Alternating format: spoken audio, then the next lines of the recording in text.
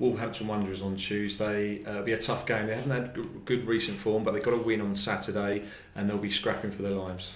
Yeah, every team in this league, have quality players, and Wolves are no different. We had a tough game up at them at the start of the season, and we kind of came away with a defeat. So we'll be looking to try and put that right. And it's another game in the Championship Tuesday night under the lights, which hopefully can suit us. And we're obviously looking to bounce back from Saturday and try to get the win.